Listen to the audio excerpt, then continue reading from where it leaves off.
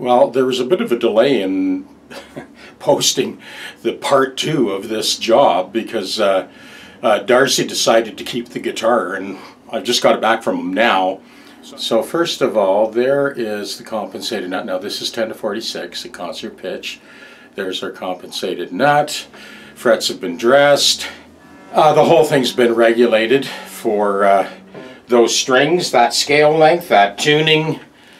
This is where the break was once upon a time, and that was a nasty break too. If you remember, we put 5/16 inch thick mahogany splines in this one. Darcy, he said, well, I'm going to keep this one. So he decided to just go with black. He painted it black.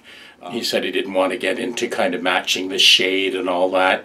Like really, the work that we did on this guitar is worth more than the value of the actual guitar. But that's not the point. I wanted to do that sort of tutorial. And you can see in the video the steps that I take to make this happen. The other thing I was going to say is, you know, it's funny because there's been a delayed reaction on me posting this second part. And in the meantime, I just got an email from Steve Callahan in Victoria, Australia, who has a busy shop there. He's a busy tech there. And in part 1 of this video, I was shipping him the neck surgery kit. Him and also Harpeth Guitars out of Nashville, another very busy shop. Scott St. Denis is busy guy in demand. So both of those guys have had their neck surgery jigs, put them right to use right away. And you can use the neck surgery jig without the GPS TechDeck. And I've sold it, you know, to guys all over the place. The guitar shop in Paris, France, and the fella in Israel, and other guys have bought the neck surgery kit and then just retrofitted it for their own needs. For Scott St. Denis in Nashville and for Steve Callahan in Victoria, Australia, both of those guys have their GPS units. You can see in part 1 of the video that the setup is pretty quick when you got a GPS unit. You can just slide that onto the top platform and away you go. Welcome back, everyone. We have another neck surgery here. This is not an expensive guitar. It's an Epiphone Les Paul, and the job is worth more than the value of the guitar. But I'm doing this for your benefit, for all the latest guys that ordered the neck surgery kit. What you're looking at here is the CNC'd router sled, which accommodates the Bosch Colt router. Before you mount the router on the sled, this protruding threaded rod, 3/16 inch brass rod, will show you precisely what the trajectory of the cutter is long before you flick the switch on the router. For those of you who follow my channel, you'll know that I have at least 14 or 15 videos on this job. I wanted to bring you in close on this particular guitar because the headstock itself has a little bit of a tilt. This threaded rod between the two aluminum walls, I've adjusted it on a slight angle so that the face of the headstock is fully supported on that aluminum U-channel. Now the second purpose of these stringers, there's one on each end, with that 1/4-20 rod you can adjust the sliding action of the router sled. So you end up with a smooth cut, no apparent looseness or tightness in the sliding action of the router sled. So here we have another angle. These walls will flex ever so slightly, and the two stringers here and here will adjust that flex so that the router sled moves without any apparent looseness or tightness, good and solid. This is the indexing pin.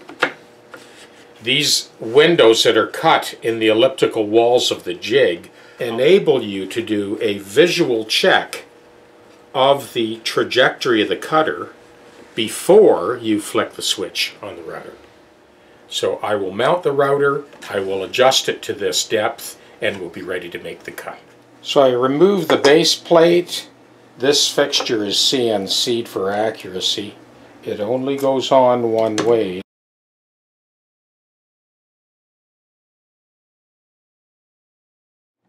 There's our indexing pin. I have an aluminum straight edge, but you just use a piece of wood that goes across the flat of the router sled, and I've adjusted the cutter just slightly less than the indexing pin. We'll make that cut and then we'll double check.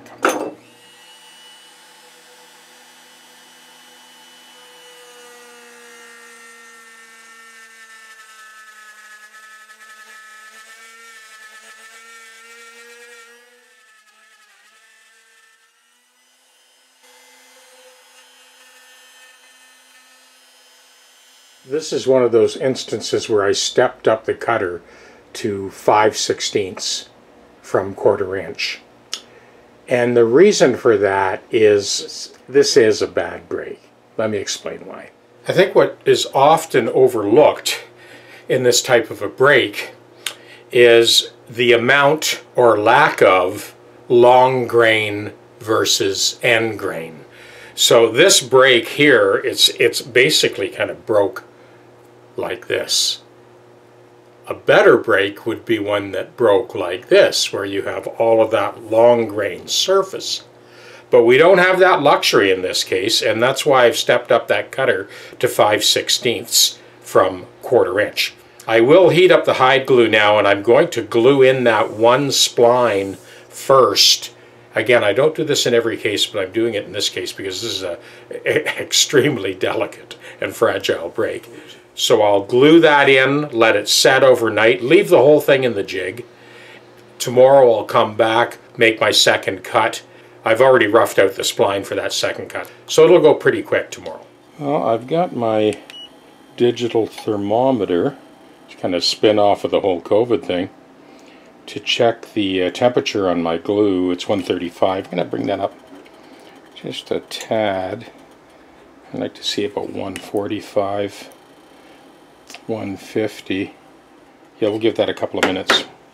Now, as I mentioned earlier, I have at least, I think there's 12 or 14 videos on this procedure on various guitars that I've already produced. But I will point out a couple of things here. So these rubber-tipped cinch pins basically hold the neck dead center in the jig.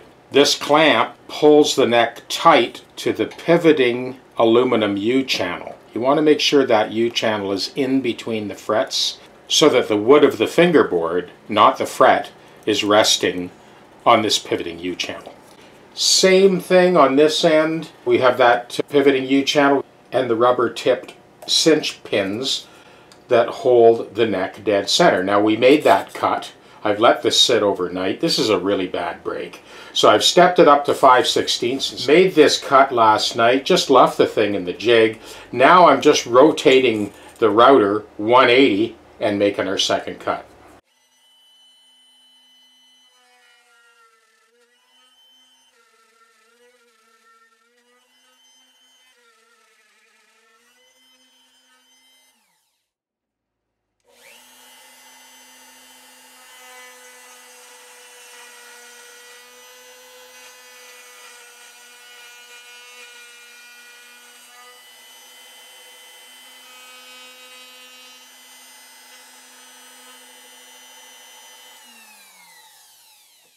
This I have also explained in other videos. I have a piece of walnut here. I mean, this could be 1/8 inch thick Baltic birch plywood. It happens to be walnut. And so I use the aluminum wall of the neck surgery kit to trace this curvature. And this template will be altered. Every time I do the job, I will alter it slightly. I am able to use the exact same elliptical tracing for that second spline. So this is mahogany stock. So I harvested that spline out of this piece of mahogany, which was initially about 3/4 of an inch thick. I got the 2 splines out of the one piece. So next thing we do, we're going to go over to the stationary disc sander and skim this down to the line.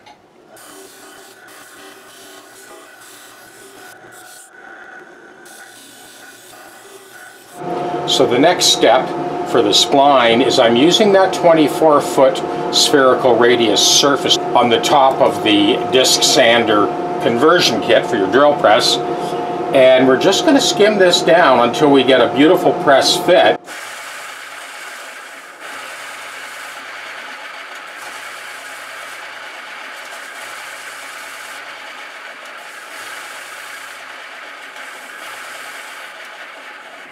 So a word of caution here, when you're fitting that spline into the dado that you've cut, you want to make sure it goes in without any apparent looseness or tightness. And that is what we got. Now we're going to mark this spline. We'll cut this on the bandsaw shy of that line that I just drew.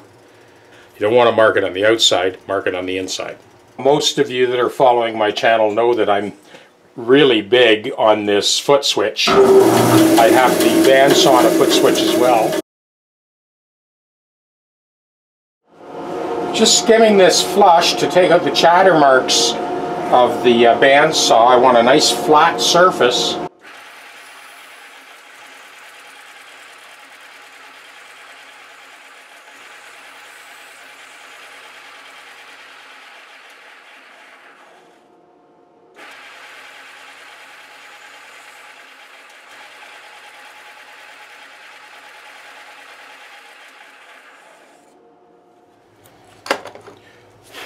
Well, glue is heated up now.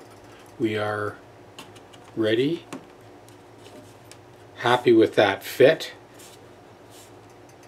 Now we're going to take it out of the jig.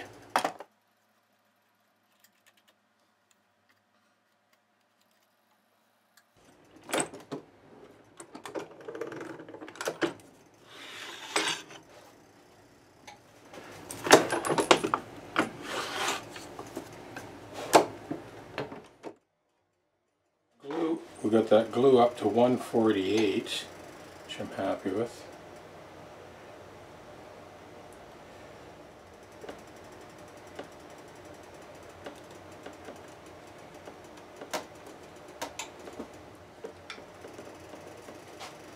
So this is why I leave that spline flat on top. Good, happy with that. We'll let that set and then we'll sand it out tomorrow and get it out to Darcy for finishing. You heard me mention earlier in the video about long grain versus short grain. With these two long elliptical splines, you have 6 long grain surfaces. The floor is long grain, this side and this side are all 100% long grain contacts. In essence, there are 6 long grain surfaces that start before the break and go beyond the break. And that's what makes these so strong, and that's why we've shipped them worldwide. These next 2 are going to Harpeth Guitars in Nashville, Tennessee. Now, Scott already has his GPS unit, and Steve Callahan in Victoria, Australia, he also has his GPS unit. So those guys can just slide it right onto the top platform like you saw earlier. Now, we have sold the neck surgery kit to people that don't have TechDecks, and we're fine with that. But my Patreon subscribers and former students get first pick on the accessories and workstations as they become available. Just want to give you a heads up on that whole long grain versus short grain. I have seen videos where people have sort of plunge routed and then moved in a straight line and then lifted the cutter out. Well, the problem with that is at the beginning of the cut and at the end of the cut, you basically have short grain to short grain. So you've essentially weakened the neck by doing that. The way this is done, like I said, it's 100% long grain, 6 long grain surfaces. I've never had one of these break. This is a shipping carton that we shipped these neck surgery kits in. This is the one going to Steve Callahan in Australia. To reduce the size of the shipping carton, these 2 pins are pulled off and installed in reverse, just to reduce the width of the shipping carton. There is a corresponding male rail on the bottom of the neck surgery kit when you get it, and that allows you to slide that onto the top platform of the GPS unit. Okay, so this is something in B minor just to kind of show the clean sounds.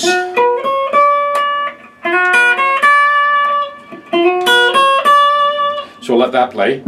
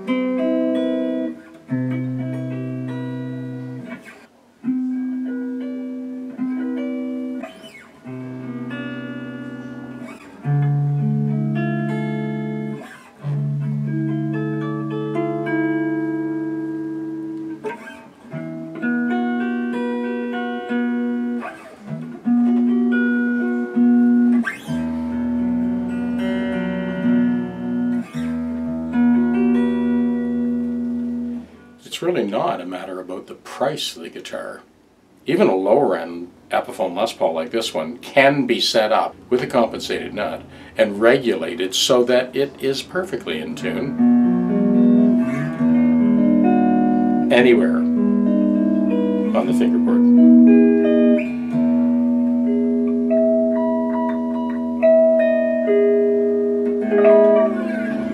I apologize for the delay on part 2, but yeah, Darcy kind of fell in love with the guitar and just wanted to keep it. And now you got the whole picture on that snapped headstock. Fully restored, compensated nut, set up for 10 to 46 strings, concert pitch, and it's a player. All those first position chords.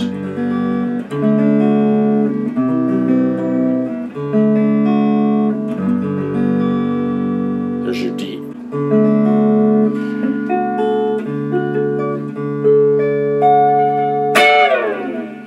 So I have recorded a couple of parts with the loop station. First part is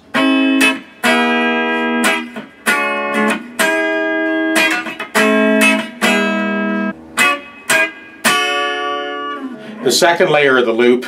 I have stop 17 on this ME25 is a bass, so it's